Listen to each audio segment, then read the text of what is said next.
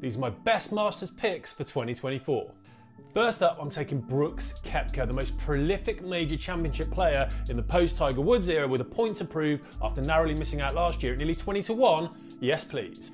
My next pick is Hideki Matsuyama. Already won at Augusta, already won this season. I'm taking Japan's shining star at 25-1. My next pick is Jason Day. Now, he's rebuilt his golf swing to allow for some of his injuries. He's shown some great form, and I think there's some real good value to be had at 35-1. Okay, so another one I'm backing is Canada's Nick Taylor. He's having an amazing season. He's 11th on the FedEx Cup list. He's got over 2.5 million in the bank. He's already won, and the bookies have got him at 125-1. Feels like a mistake, and I'm going to take advantage. Remember, only gamble what you can afford to lose. Enjoy watching, and good luck.